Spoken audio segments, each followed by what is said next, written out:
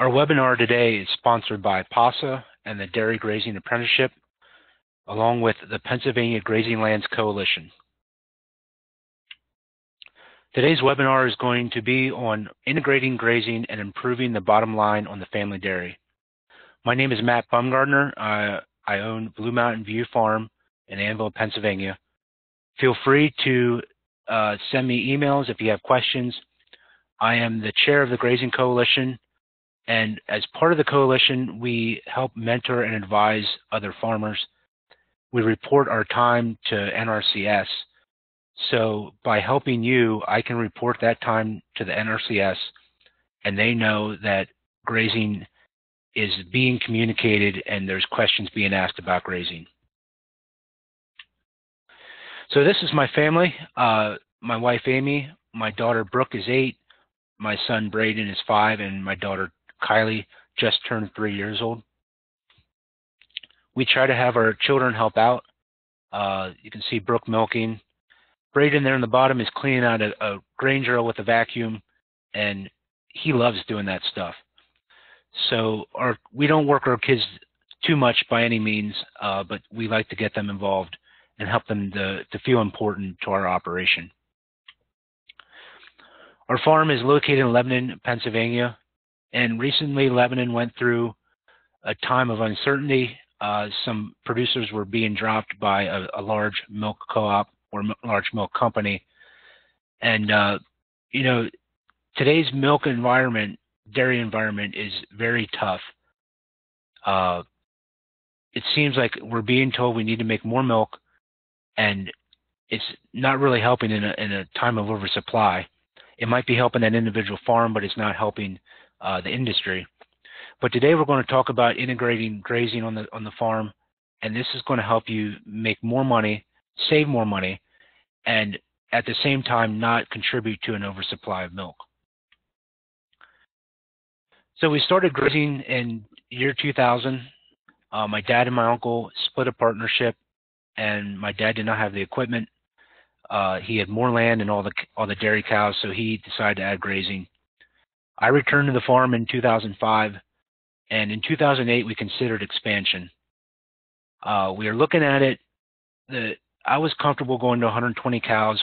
We were at maybe 80 or 90 at the time, but my accountant said that I need to keep the new facility under $3,500 per cow. And he said it'd probably be better to go to 150 cows. And the numbers look better, but it was very difficult to build a facility for that price. So we decided not to do that and instead build a parlor for our existing facility. In very early 2009, we started milking in that new parlor. I also bought the cows in 2009, and then we'll talk about it a little bit later, but bought the farm in 2012. And in 2015, we started the organic transition. So if you know the dairy economy, 2009 was the worst year ever.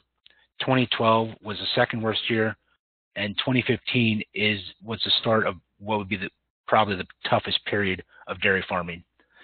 So I've had trials getting into the industry, even though I'm coming onto my parents' farm.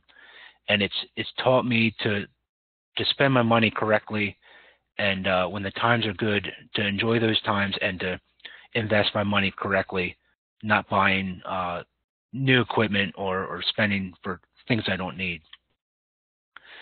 This is an overview satellite of the farm. The pasture right here is the original 30 acres started in 2000.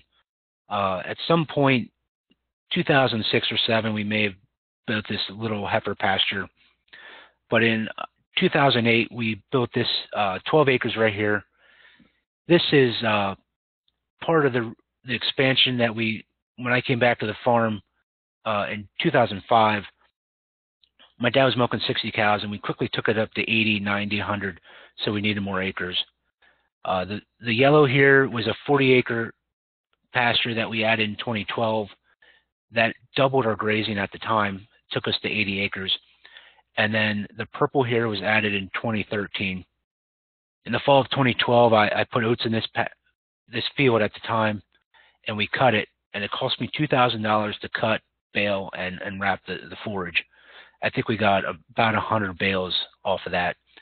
And I said for that cost, with a little help from NRCS funding, I could spend that much and put up a pasture fence that would last for 20 plus years.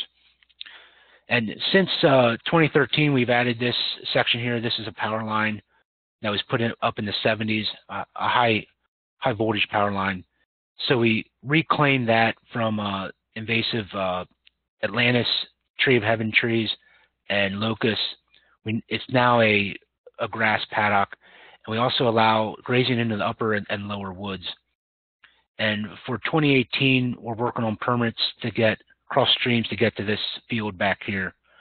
The field on the north side of the farm is pretty hilly, and the road along the back side I do not trust putting a fence along.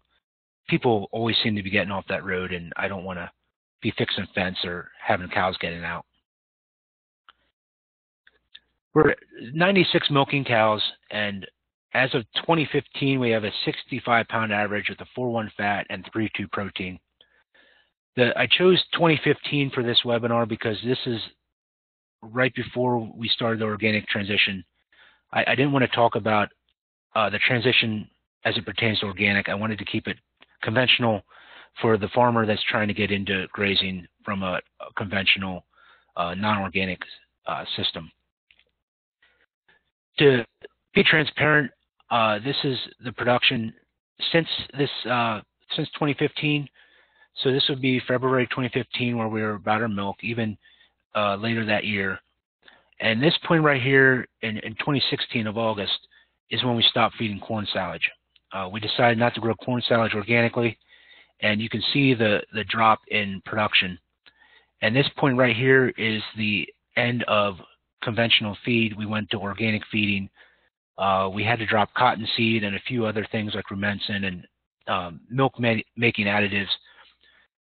Furthermore, we had to work with poor forage. Both years, the main crop has been forage sorghum, and it's turned out pretty poor. So we're battling challenges, and right now we are down in milk. So getting back to 2015, our cell count average was 148,000, which it's about that right now.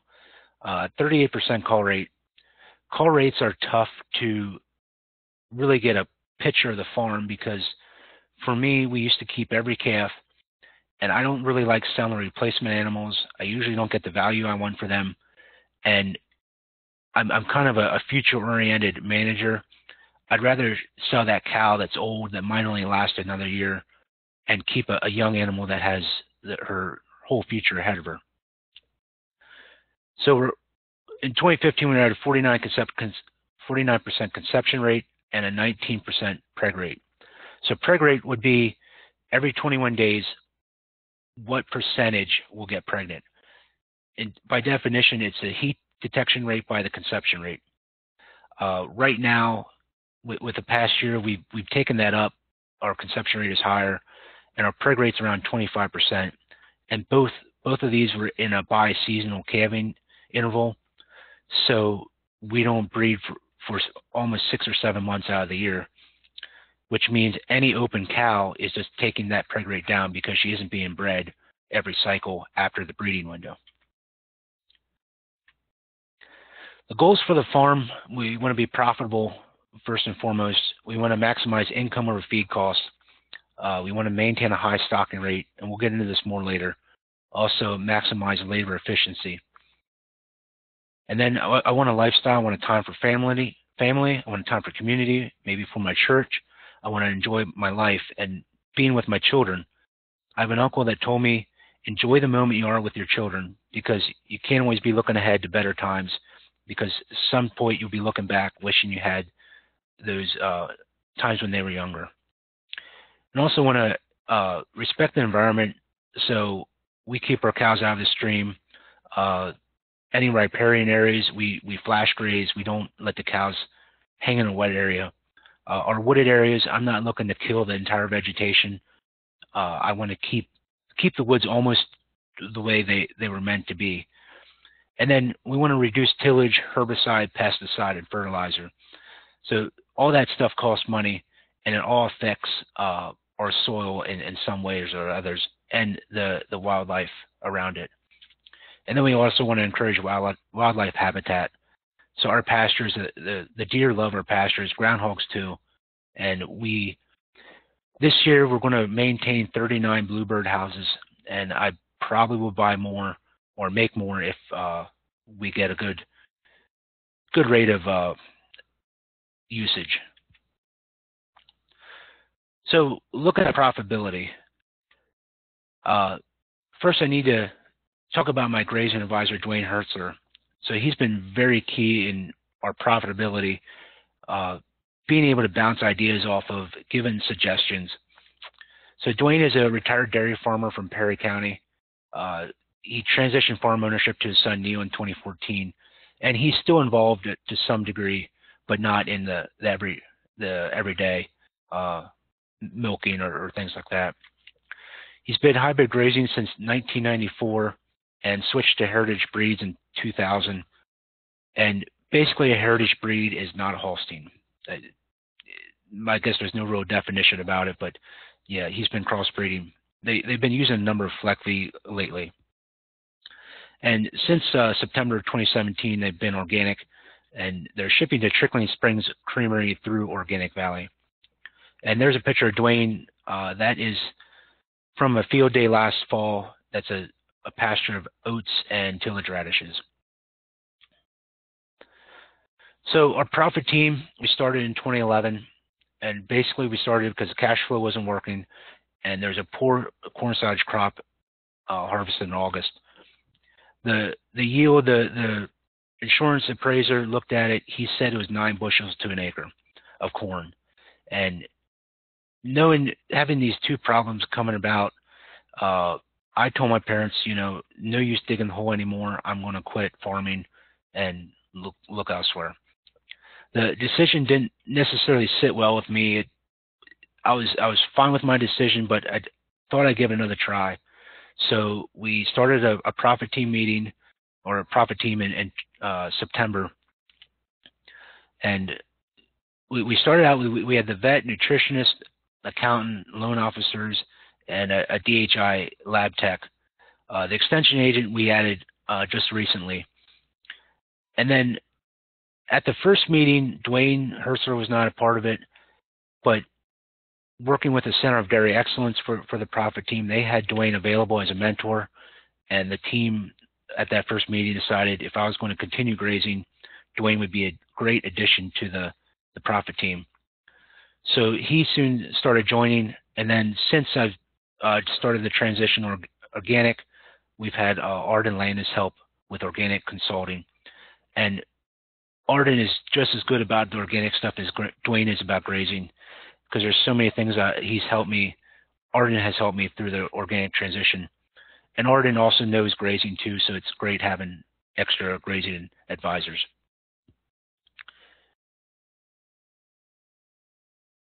At these meetings, we identified bottlenecks. We had a large short-term debt, 9,600 annual payments, or 96,000 annual payments. It boggles my mind that we were paying that much on our loans, but no wonder we had trouble with the cash flow. We have poor facilities, small stalls and alleys, and our land is below average production. And these were not rocket science. I mean, it wasn't mind-opening when we came up with this. It's stuff we knew, but coming to the table and putting it all together really helped us out. So here's some pictures of our small stalls and scrape alleys. This picture here on the left with a cow laying down, that's kind of typical of what we used to deal with. We can't find a stall, we just lay in the slop. And then here on the right, you can see how narrow our alleys were. It's a 7-foot alley, I believe. The cows are perched a lot up on the stalls, so more weight on the back legs. This line back here is not a big animal, but you can see her hocks are off the back. And this Holstein here, her toes are barely on the mat, and she's in there diagonal. How is she supposed to sit down and get up without having problems? And then our soil type is a Burke shale, well drained. This picture doesn't show the hills we have, and some will have more hills, but we can't grow corn and be successful every year. Our average is 100 bushel of corn, and that's based over 10 years. I said we had a low of 9 bushel an acre. The year after that, we had 32 bushels an acre, and the year after that, we had 180 bushels an acre. So very random. If the rain comes when the corn's in tassel, we were able to make good corn silage. If not, we had a bunch of fodder.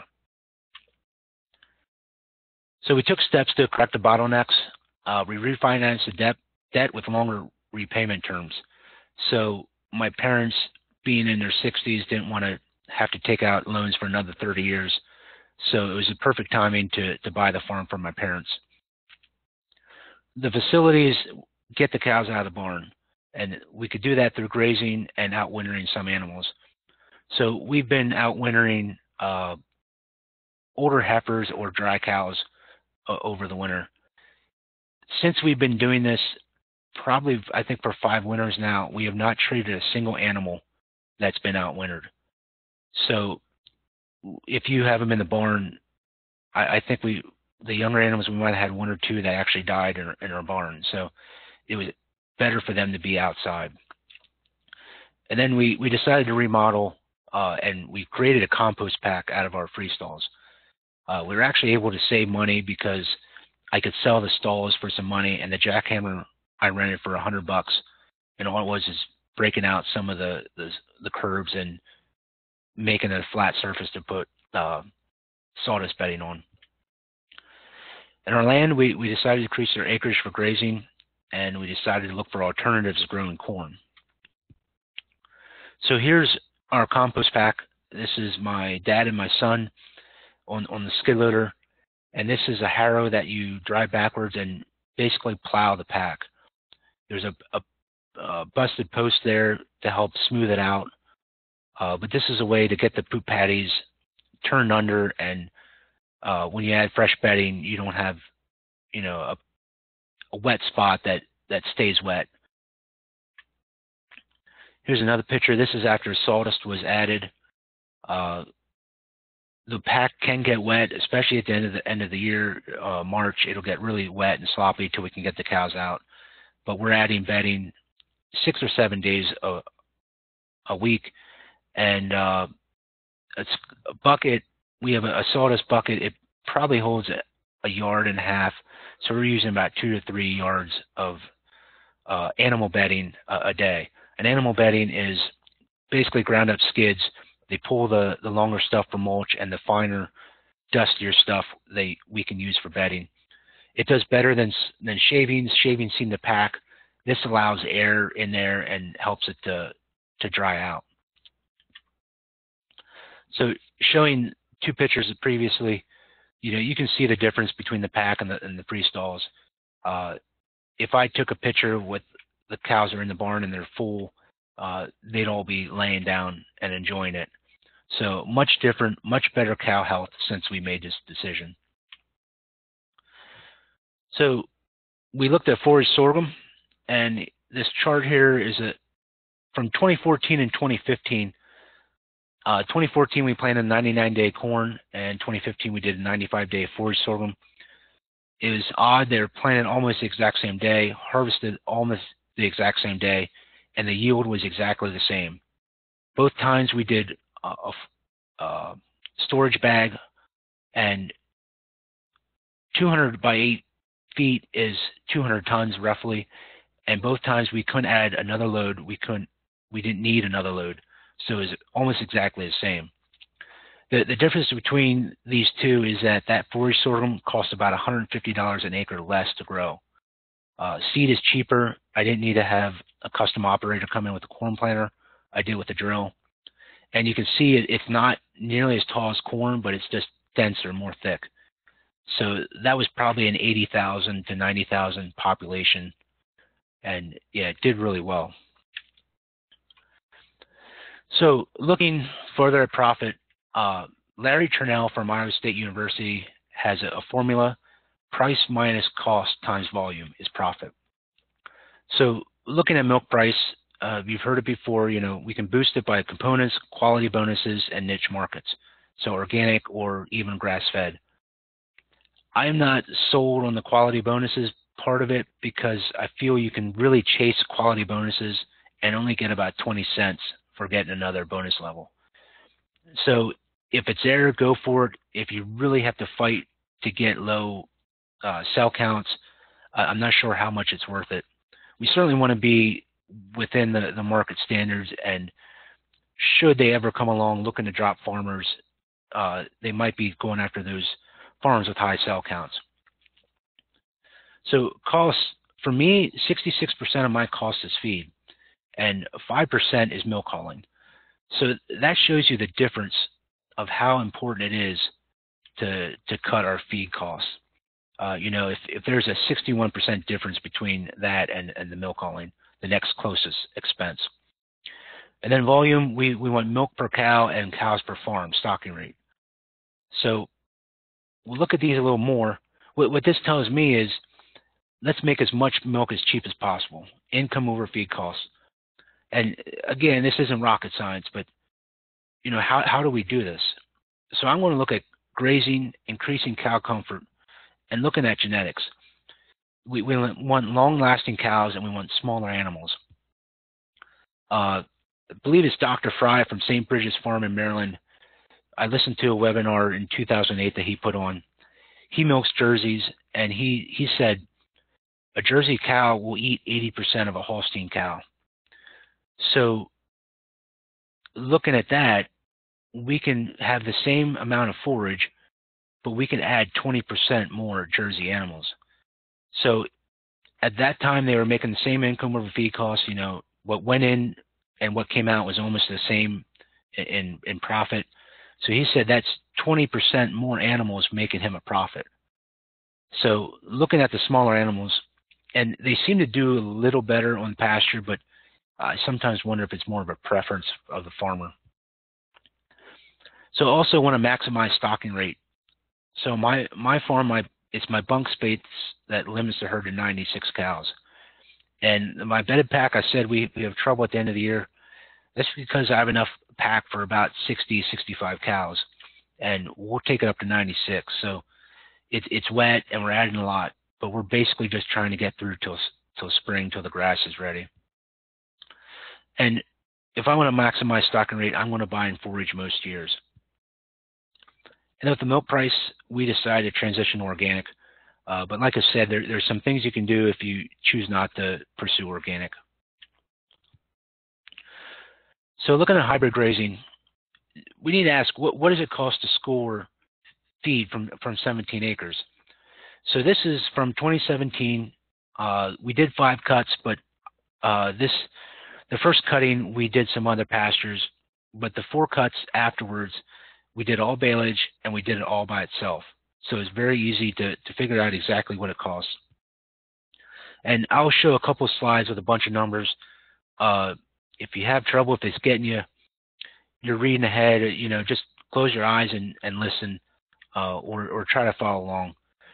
So I basically here have the job and what it costs per acre or per bale, and then the totals at the end. And here at the bottom, 4 cuts, 251 bales. It costs almost $25.50 a bale to make this baleage. And if I add the cost to establish, which I figure is probably about $50 a year at least, it comes out to about $113 per ton. So that's very expensive. So what if I want to go graze it? So this is 18 pounds of dry matter, and we'll discuss a little later. 18 pounds is about the max that you can add of pasture without losing milk. And here on the left, we have our feed ingredient and the amount we're removing from a diet. So what we're going to do is we're going to take my TMR in March and then compare it to a TMR in May when we're fully on this 18 pounds of grass. So here's what we remove of these feed ingredients. Here's the cost. Some of these is a lower quality hay and grain. We're going to remove protein, so it's going to be a cheaper grains supplement. And when we add these all together, we get or $2.20 a day in savings over feed costs. But we also have to look at what does it cost to grow that pasture and maintain that pasture. So if we add a 2-cent cost per dry matter, it ends up saving us $1.84 a day. So this comes out to about $160 an acre cost per year, and this can cover things like your infrastructure, your fence, your fertilizer, your seed that you add, maybe even clipping and any other maintenance issues. But that $1.84, our industry is telling us right now to make 5 more pounds of milk. So we're going to make 45 cents more milk, and it's going to cost us, what is it going to cost, 25 cents, 30 cents? So we end up making 15 cents profit. But this profit right here, this is worth about 12 pounds of milk at $15 a hundredweight. It's a huge savings, but we don't look at that. For some reason, we want to produce more rather than producing less. But this $1.84 is real, and it can really save you a lot of money. If you have 100 cows, it's $184 a day. If you could graze for 200 days, add it up. It really can add up. So when we add grazing to a confinement dairy, we want to add the pasture without losing production or changing our management style. And I say changing management style, we don't want to have to really change the cows and change what we do. That can come later, but right now we're just looking to make that $1.85 or $1.84 profit. So pasture is going to take up 15 to 18 pounds of dry matter. Production can increase slightly. It really depends on how well you're feeding them in the barn. You normally don't lose any milk. Feed cost is greatly reduced. Less electrical use, so we're not running lights at night or fans at night. We have less manure handling and hauling. We can eliminate bedding use because they may never be in the barn. Maybe during the summer, during the heat. It depends on your bedding system. My compost pack, it dries out in the summer, and we don't add bedding in the summer. You get better cow health, better feed and locomotion, and you can reduce labor. There are problems. We can have loss of production. Basically, are the cows staying full? If your cows aren't staying full, they will lose production. They can have low body condition. Again, are they staying full? And low body condition affects the feed, which can affect the reproduction, and they can have freshening problems.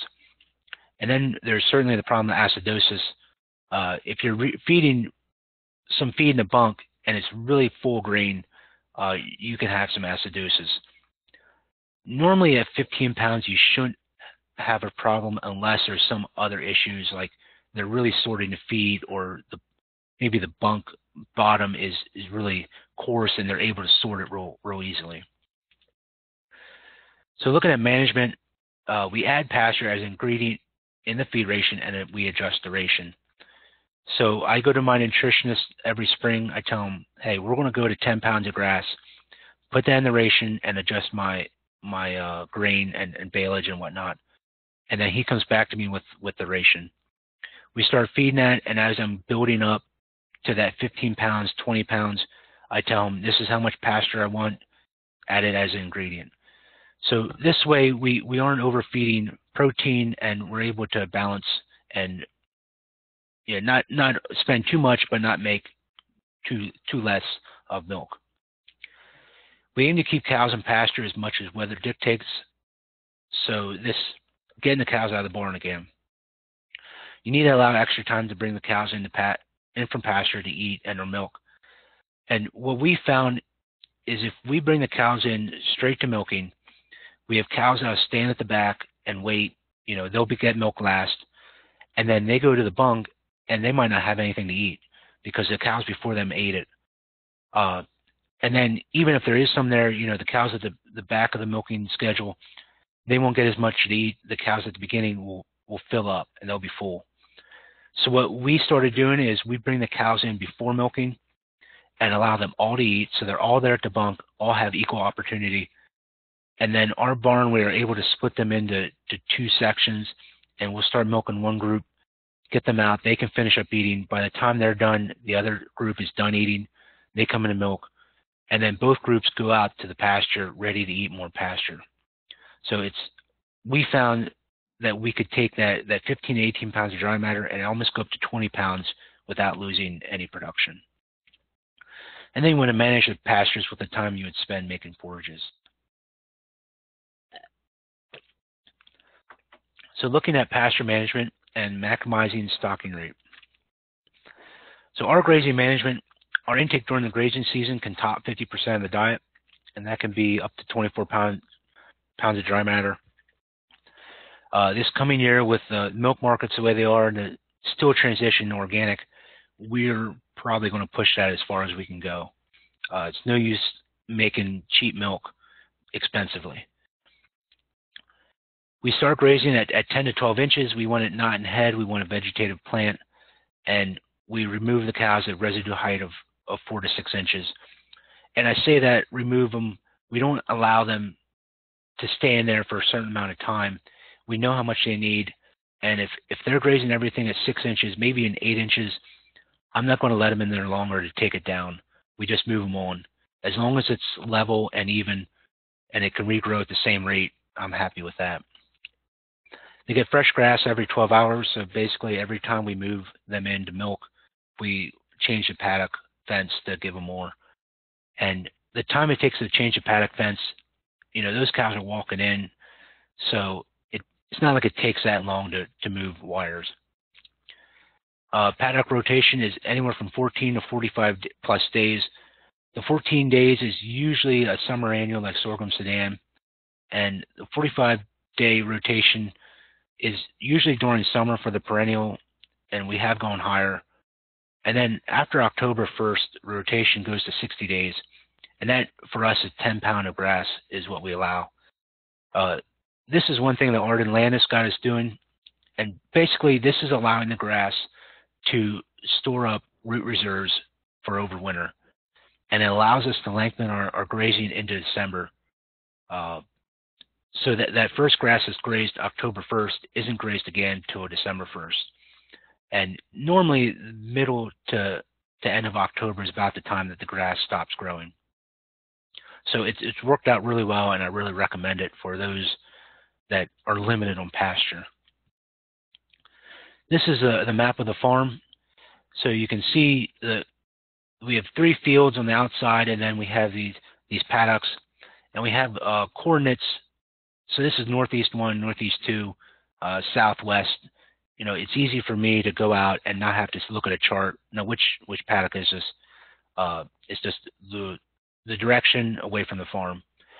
And one thing we kind of stumbled on by accident, but it really is helping, is you see all these paddocks are about the same width. So when we go from a paddock like Southwest 2 up to Northeast 2, I don't need to figure out how much to give them. You know, it's a different width, so how much far into the paddock do I give them? It's the same, and I know the block that they need. We have improved lanes up through the middle, and then water all the way to the end of some of these paddocks. And they each are within about 500 feet maximum of water at all times. We divide our temporary our paddocks with temporary lines and movable break lines. On the left here is step-in posts with a poly wire, and then on the right is what they call tumble wheels. So a tumble wheel, you can go to one end and pull it, and these wheels will tumble after. That way you don't need to take down your line and put it back up. They're best for very long and wide paddocks. You don't want to have a narrow one. And if you pull the end more than 50 feet, it seems that these tumble wheels end up moving toward the middle, and then you need to respace them. It does take time to set up initially, but as you're moving them, you can save time because it's just moving a wire at the end. They are expensive, so don't look at them too closely if you don't want to spend the money. I think it's $70 a wheel, and they're only aluminum. They can break easily if you have cows that want to challenge them. But they are electricized, so the cow isn't going to touch them with that shock. But you get a cow tangled on the wire, they can really break the tumble wheel. Our paddocks are 50% grass and clover, and you can see that what we're using there. I use multiple varieties of everything. I want to have different varieties, so in case my management favors one over the other, I have something that comes. And we're based on orchard grass. I'm starting to reintroduce some ryegrass. Either love one or hate the other, it seems like. And I like orchard grass more in the summer, but I like ryegrass more in the spring. So we try to have a mix, and we're starting to do more meadow fescue, but it is an expensive seed. And then the clover, I mostly prefer the red varieties because they have a deep taproot, a little more highly yielding, and the white can seem to take over a pasture if it's undergrazed a little too much. And then I add forest chicory to my mixes. Cows and deer, they love that stuff. But it does go to head, and it can make the pastures look like they're full of weeds to people that don't know what forest chicory is. So old grass and weeds, well, what do we do with that? So here's a paddock that's, it's in head. It looks like their seed head develops. This is what I graze the dry cows and heifers with. I find it's easier to control those animals on higher grass. I don't have to worry about them overgrazing, or it seemed like my heifers certainly would take certain areas down to the ground and leave the other grass go. So by doing this, they graze more uniformly. And weeds, maybe it's because I'm going organic, but I find that if you need to spray weeds, it's a symptom of overgrazing or a stand density that is lacking. If you can graze properly and have a dense stand, there's no room for the weeds to grow. And cows will eat many weeds, even some Canadian thistle at certain times. I've seen them eat it. My cows aren't starved, they voluntarily chose to eat those Canadian thistle. So my concern is mostly keeping them from reseeding themselves, and I do that with the mower. So come in and clip, and it knocks them back. The reseed, if they have a chance to regrow and set seed, it's not going to be as good as it was. But certainly pigweed and lamb's quarter cows will actually go after that first sometimes. We look at how many species. So you've seen some of the stuff that I've been doing, and this is from a slide from Penn State. Increasing the species in the field helps improve the function, but there becomes a point where it's not as great as it was before. So I try to add a few different types of species and types of plants, but I'm not going to go too crazy. I feel at some point there will be a time where we're losing by having more diversity.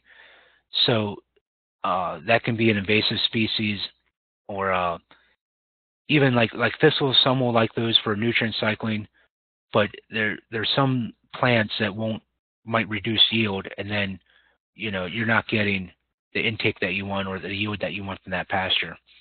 And certainly from a money standpoint, I'm not going to spend to have every species in the catalog in my pasture mix. We look at grazing intake. It can be defined as bite rate times bite size by times stand density equals grass intake. So here we can't do much about bite rate. Maybe we could watch our cows closely and figure out who bites more, but I'm not sure if it's genetically transferred to the new generation. Bite size, we do have a little bit of control. So here's a Normandy cow.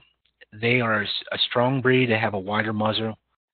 There has been some correlation between strength, as it is on judging a cow, and the width of the muzzle. So we can increase the bite size, but I don't focus on that too much.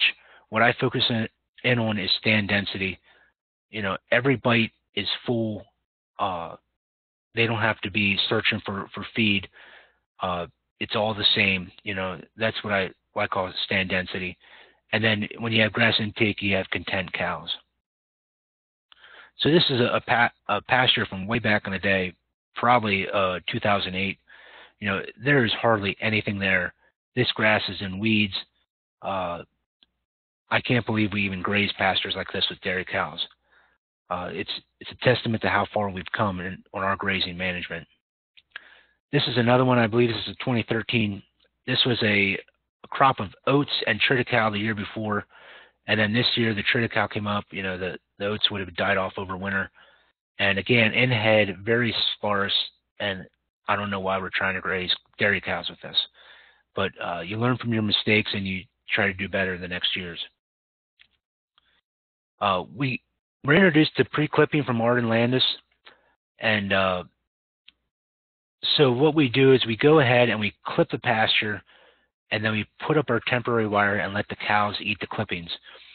What this does is it levels the pasture. It creates less refusal, so there might be that clump of grass that has a manure patty next to it that they won't eat, but here they'll eat it. And it basically, instead of clipping after the cows, we just clip before. It does take almost once or at least once a day, going out and clipping ahead. Some people will let it go 2 days, clip ahead 2 days, and that can work too. But looking at this pasture, I'm not sure why we clipped it, because you see it's all uniform. The only thing I can think of is this was a month after Arden told us about the practice, and maybe we were just chomping at the bit to try it. There are some weeds possibly, but I don't think it's that bad. And looking at this pasture too, since I've seen this pasture, you see how it's all yellow, but there's green spots. That tells me there's something wrong with the fertilization or something wrong with the fertility of this pasture. Interestingly, this pasture was last fertilized with nitrogen in the spring of this year of the picture. So this would be March of 2015, and the picture taken October of 2015. Since this picture, this pasture has not looked at this, and the only thing I can conclude is that the soil life of this pasture has increased and gotten much better, that we don't have these yellow spots. The soil life is feeding this plant. We like to haul some slurry over winter on these pastures just to give them a little bit of an even coating, and we have manure that we need to haul, so we do add some manure, but obviously since the start of the transition, no fertilizers, other than maybe gypsum or some of the trace minerals. And then we also add a compost. So here's some composting we do. Been trying to learn about composting, so here we're taking up to almost 160 degrees, and then we turn it with our forks with our skid loader. Looking at annuals, we've done sorghum, sudan, millet, and brassicas, and oats and brassicas in the fall, and then spring we like rye that was planted the fall before. We use them to rotate pastures, especially now with the transition organic. We're learning not to spray, and I don't want to be tilling, like I said earlier, too often. So we're using these more closely in a rotation.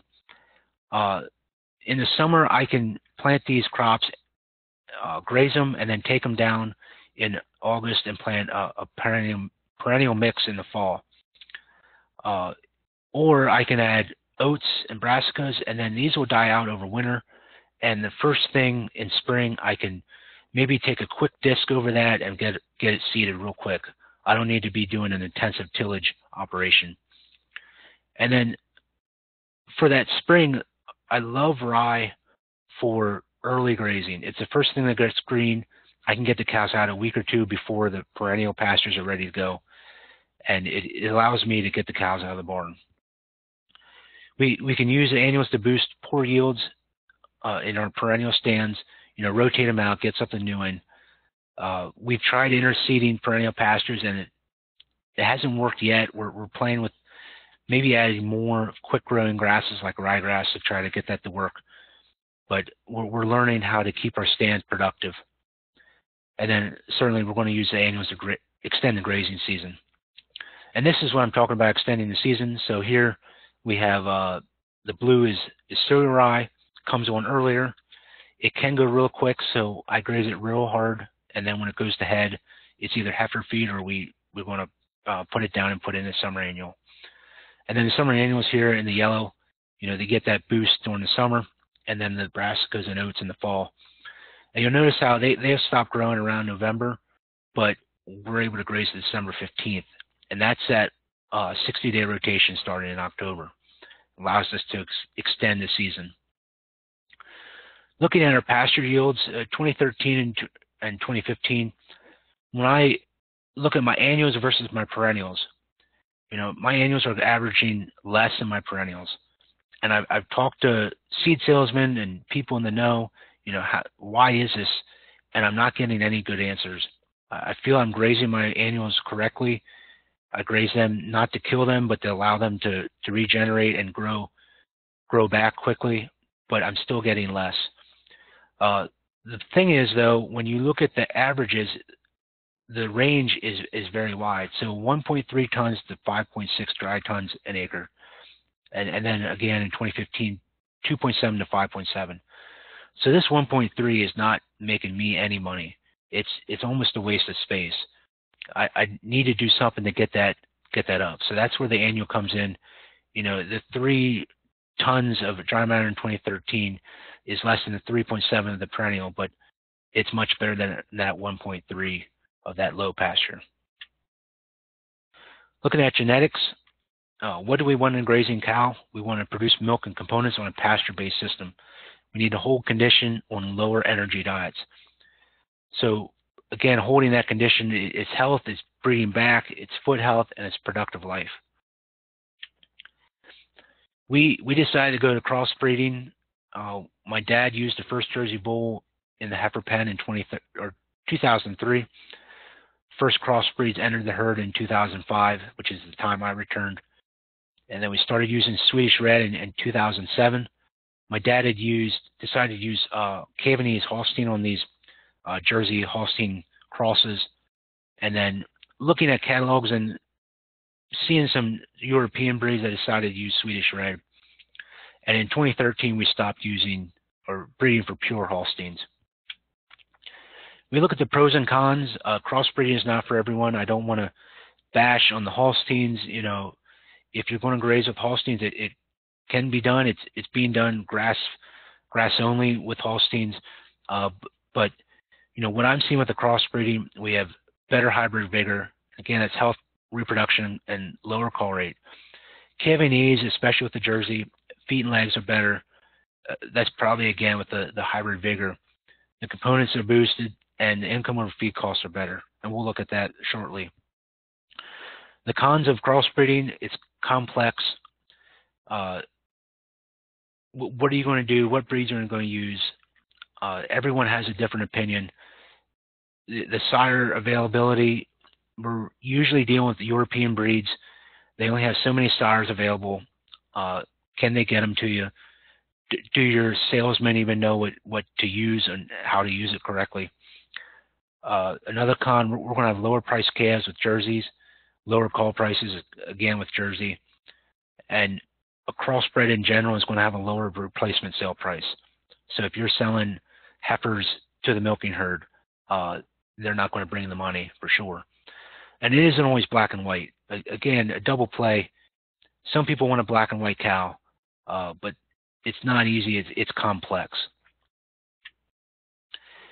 And this chart is from a few years ago. It shows the difference between the Holstein and the crossbred.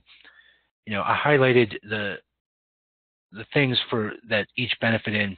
Holstein is going to have higher milk and protein, but the crossbreds, this is what I showed, higher fat, and this income over feed costs almost $200 a day more income over feed costs, and it goes back to that Jersey eating less intake. They're going to make maybe a less valued milk, but the intake is going to be that much less. And then calving difficulty, this 0% is not an abnormality. They really can have easy calves. Jerseys can have a bigger calf than a Jersey, and a Jersey just stretches different. They're a different type of animal. And then going down to reproduction, better preg rate, better conception rate, less calving interval. Call rate is much less, and cell count, especially with Jerseys, they're not known for a lower cell count, so it can increase if you're using Jersey. So what we're doing is using a Friesian. We've started to go to New Zealand Friesian from the Holstein, and we use that in a rotation with New Zealand Jersey and then a Norwegian or Swedish Red. Right now, most of my Reds are Norwegian because the salesman carries them and I don't have to order them in. We've tried U.S. Holstein, U.S. Jersey, Normandy, Montbéliard, Lineback, and Fleckvieh. The U.S. Holstein, what's their strength? Making milk. And my crossbreds out of U.S. Holsteins are not at the top of the list. Furthermore, with the U.S. Jersey, they've done really well, but after using the New Zealand Jersey, I've seen shorter, more compact animals that are right up there with production. And then Normandy, I had high hopes for. They're based on grass-fed only over in the beaches of France, that lower area that is in the Alps. But they just had bad feet. No rhyme or reason. They just left the herd a little too quickly. They did produce okay. And then Montbéliard was very inconsistent. I had some that were at the top of the herd and then others that were at the bottom of the herd. And then the other two breeds I haven't used too much. But yeah, they're the ones I've used nonetheless. Sire selection. With my Holsteins, I want to have a negative stature. They're tall animals, and I want to have the highest DPR and longevity. So I'm looking at these breeds for their strength, and then I'm selecting bulls for their negatives. Jersey, I need to pay extra attention to longevity and udder depth. You can have Jersey legs and Holstein udders, so we want to keep that udder up off the ground. And then again, the highest DPR bulls. Norwegian and Swedish Red, I'm paying some attention to stature. They're not as tall as a Holstein, but they are taller. And then udders. Norwegian and Swedish, or any of the red breeds, they're very healthy. Over in Europe, they need to get a vet to give a shot, so they don't want to call the vet out, and they want a healthy animal. And you can tell in the breeds I've been using here. And then New Zealand breeds, I want to pay extra attention to production and udders. It seems like the New Zealand breeds and udders can be pretty wild, so I'm looking for those better bulls. And here's a picture of a few of the crosses. We have a Montbéliard here in the middle, Jersey cross, and then here's some linebacks, possibly a pure Holstein there. And just because it's black and white doesn't mean it's Holstein. It could be Norwegian Red and Holstein. Looking at labor efficiency, we're looking mostly at the seasonal calving. This is how we're going to save time. It allows me to focus on the large tasks. So we're going to be breeding, calving, feeding calves. I can start to prepare for these tasks. Getting ready for it. There's breaks in between, so it's not like I'm constantly feeding calves. I can feed these groups of calves quickly. I could feed 28 calves in about a little over half an hour. If I was feeding 10 calves, it'd probably take me 20 minutes. So doing this stuff quickly, preparing for it, getting it done. Parlor efficiency, I want one person to milk while others do the other work. Hordes dairymen put it lightly when I was looking at parlors. They said if you need to have the second person helping you milk, you're better off building another parlor. If I have someone to help me milk, it takes about an hour and a half, and they'll save me 15 minutes. So they're taking an hour and 15 minutes to save me 15. And then we have to go out and spend another hour or so doing their work that they couldn't get done. So I want one person milking, and our parlor has the potential for 70 cows per hour. If everything's clicking, normally it's about a 60 cow an hour parlor. And then custom operators, we're going to hire labor without the liability or extra expense. They quickly get the job done. We did 1,200 tons of corn silage in about 7 hours one day. The way my dad and my uncle did it back in the day, that would have taken two weeks in between the other chores. It's less owned equipment, and really it's less repair bills, less capital investment. Going back to the hired labor, I don't need to have a guy that I need to have work to do over winter. I don't need to be paying the extra insurance, health insurance, or liability, or anything else. Looking closer at seasonal calving, you can see the calendar here. January, we're drying off cows, and we'll get to our lowest number for the winter, down to maybe 50 some to 60 some. And then February, we start calving. We're finished with calving at the end of March. And I like to calve a little earlier. I want to get this done before breed or before pasture. I'm not going to be calving these outside, so yeah, I just want to get it done. And then in April, we're going to be milking our peak. And again in May we'll start breeding up, and then June we'll start drying up cows and finish up breeding.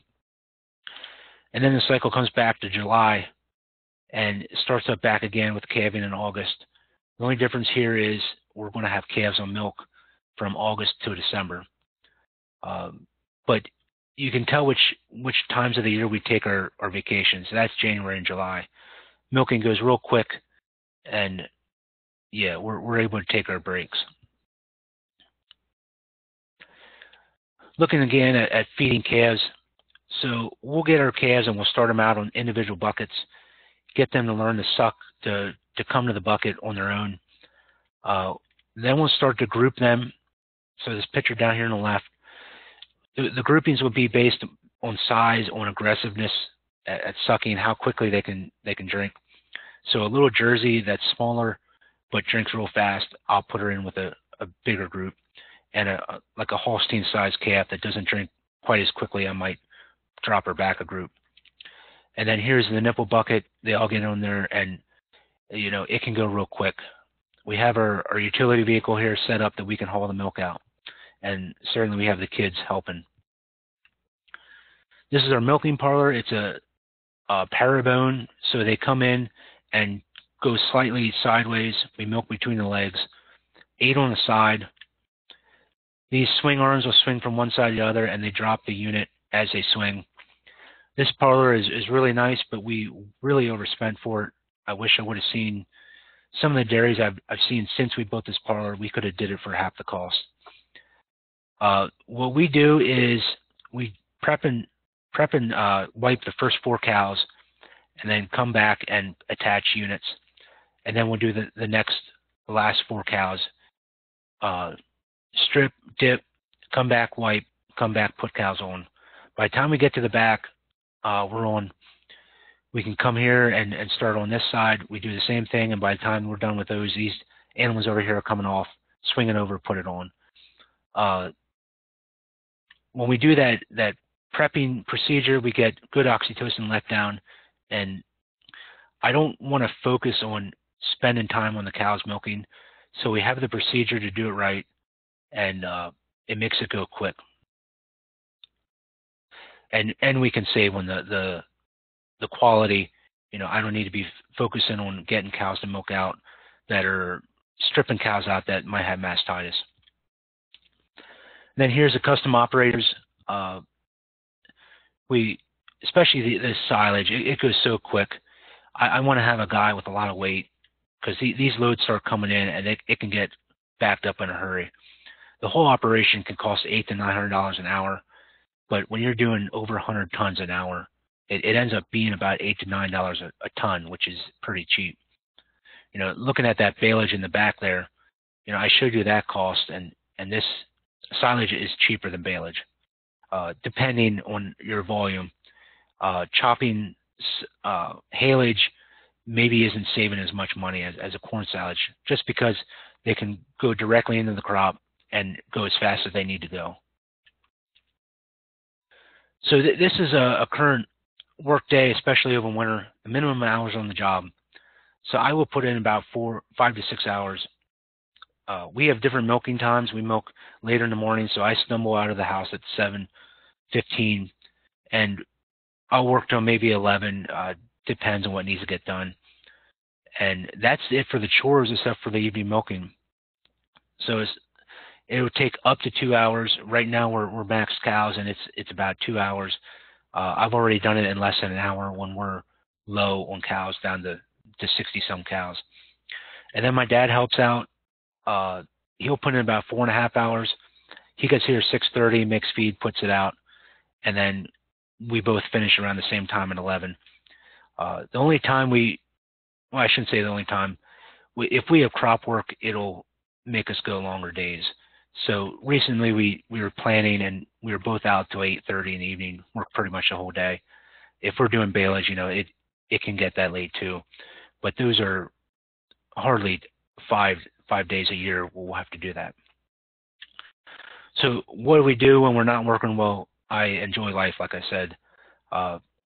So here's my children. We went looking for sheds one year, and we found these in the woods. And then last fall, my daughter was with when I shot this buck. This is my son down here. This is the fisher caught. We were both on a kayak we got last fall. So my kids love fishing, and I love taking them fishing, so we're going to do that as much as we can. This lure that he's holding there is one I actually made, so I've been getting into that. And the kids love helping too. And then here's a picture of all three of them. They're a little younger there, but on the skid loader with me. I find it's the safest place for a kid is on the skid loader. That way they're not coming up to me while I'm running it, and who knows, they could be behind me. And then here in the bottom left, we were feeding calves, and they decided to go to the raspberry patch. So no problem. It's fun seeing them all doing the same thing. So if you have any questions, feel free to email me. Like I said, I can report this to the GLC, and it gets passed on to NRCS, and lets people in NRCS know that we're talking about this. I love answering questions, so feel free to call or to email me. And if you need any other help, contact your local NRCS or grazing groups. Grazing groups are a great way to learn more about grazing.